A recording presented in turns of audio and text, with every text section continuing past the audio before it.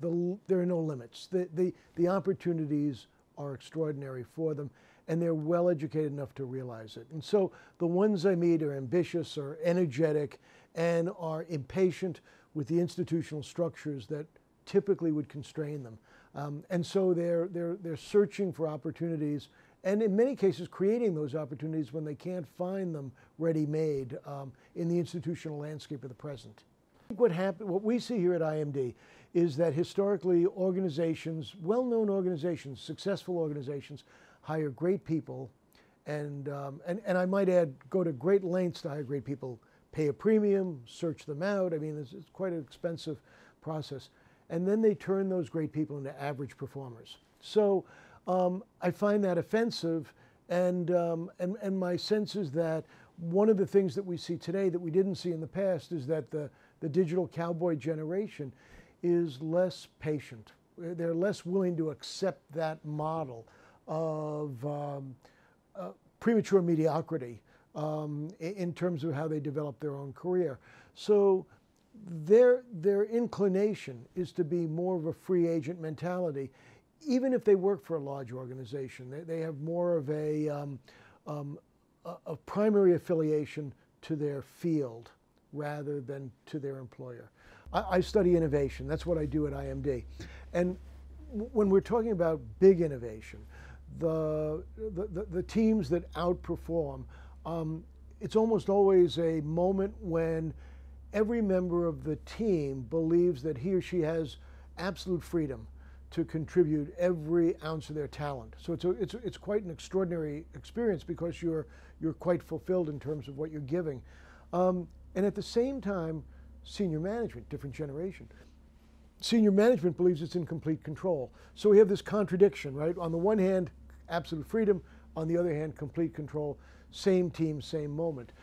I think that's what Martha is talking about. I think what we're looking for is to simplify the context within which we allow talent to express itself, and then amplify the ambitions. I get really worried when I see companies react to the complexity in the environment by simplifying too much. Because we know from evolutionary biology and a lot of other places that if you simplify, you don't adapt. You become very adapted to a particular situation, but if the situation changes, you can't adapt to it. And in order to be adaptable, to be flexible, to take advantage of opportunities, you actually need to be complex. The challenge, though, is if you're too complex, then you implode on yourself because you spend so much time managing your complexity that you can't manage anything else. And so the concepts that I'm using are simplify and amplify. You need to simplify some things and then create variation on everything else.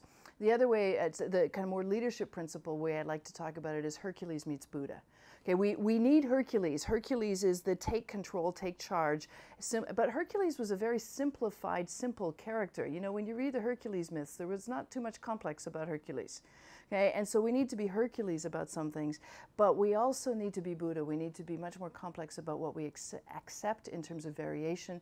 We need to bring our whole selves, and we need to create environments where other people bring their whole selves so that we can amplify and create variation. They grew up with the assumption that the world is globalized, and of course they're facing all kinds of complex issues, and they know that the world is complex, which, you know, my generation growing up, we had a lot more assumptions of simplicity. So it may seem a little bit strange to be jealous of them, but they really see this, they take for granted interdependence, they take for granted connectedness in a way that for those of us older, it requires a mind shift. And I love seeing what they do with that connectedness. In Western countries, young people follow traditions that have been developed over time.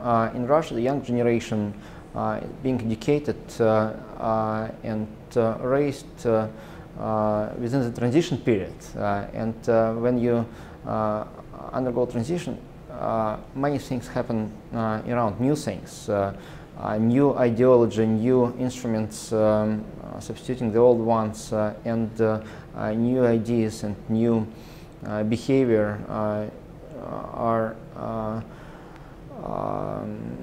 developing in a new way, and people have much more freedom in this situation. changes are very rapid, and there are ups and downs, but certainly people have more time to think rather than to learn.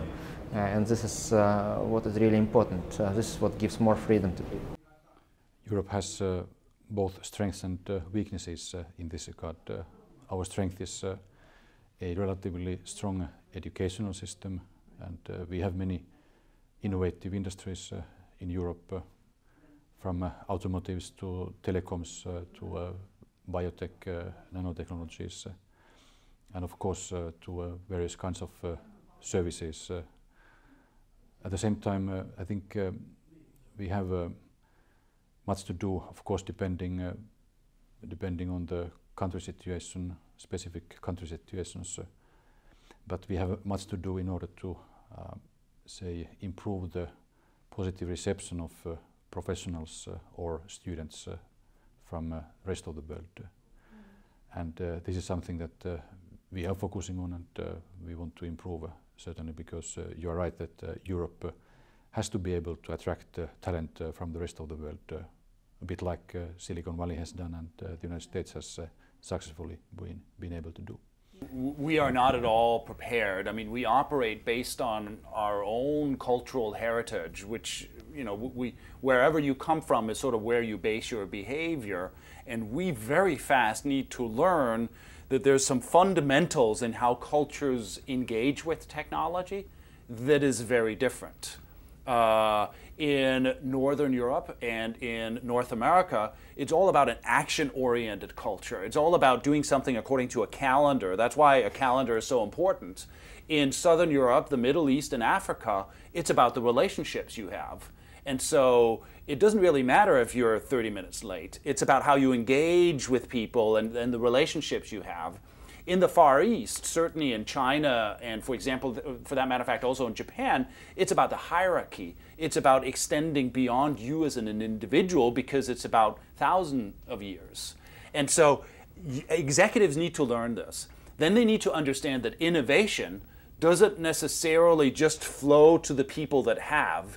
Innovation has been democratized, and so you will see innovation occur across the globe where you happen to have the right instances together, which obviously is people, is creativity, is some level of money, but also perhaps an approach that isn't about the most technically sophisticated, but stuff that just works. Yeah. And then I got into the high-tech world, where suddenly those you work with it's completely voluntary.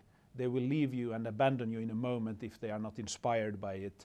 The difference between a motivated and unmotivated employee is huge. So it's again a completely new world, and I love it. It's true that hierarchies are flattening, but it's also true that they aren't.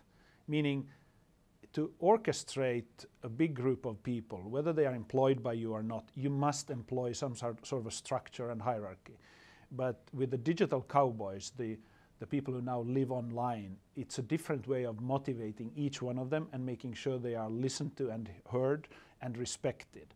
So you need to be very active on that side. But you also can't give up the formal organization of a group, because to retain the ability to make decisions fast and act very decisively, you need to have a structure in your organization.